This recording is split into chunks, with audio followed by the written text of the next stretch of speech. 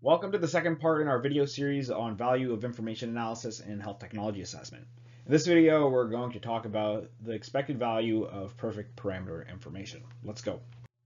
So the expected value of perfect parameter information from parameter gamma is defined as follows. That is the expected value with perfect parameter information on gamma minus the expected value without that perfect information. So you'd be just going and picking the right treatment with only knowledge of the average outcome that you go and have.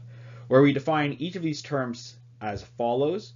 Again, what's really happening here is that you're observing this probability first, and then you're going and best responding. That'll be seen on the next couple of slides. Just in terms of notation, we're going to note gamma as the parameter which we could observe, phi as the index for all other uncertain variables, such that phi is in this set of theta, which is all states of the world without gamma, which is this observed state of the world when we're considering the expected value with perfect parameter information, and J is a particular treatment from a list of possible treatments J. Note that if gamma is the exact same as theta, that means our observed state of the world is going to be the same as the universe of all sets. Then our expected value of perfect parameter information is going to be the same thing as our expected value with perfect information. So we like to calculate the statistic because it identifies the value of doing some inspection before going and making a decision, like in the case of medical testing. As said in the previous video, this is a lot to take in. So let's consider a simple decision tree with 2 treatments and 4 states of the world.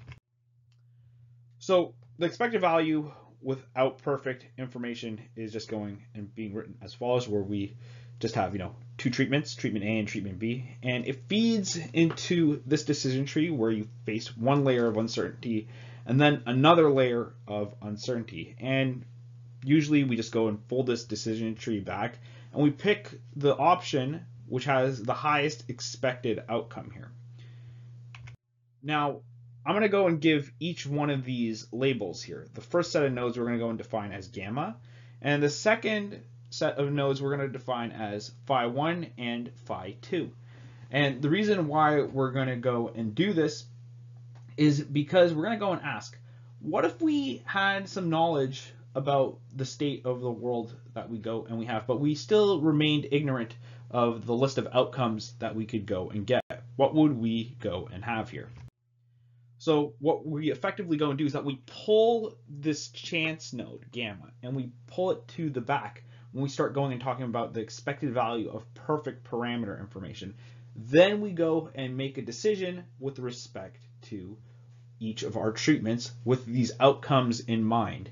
So again, this computation is an average that we go and have here, just that we're best responding over these reduced expectations here, because these expectations have their uncertainty reduced because we pull this a layer back here. So again, it's like what we've done in our expected value of perfect information, just that here we've only removed one layer here, right? In our previous example, we've just looked at a simple decision tree, but here we're just removing one aspect of uncertainty because you go and observe that state of nature here.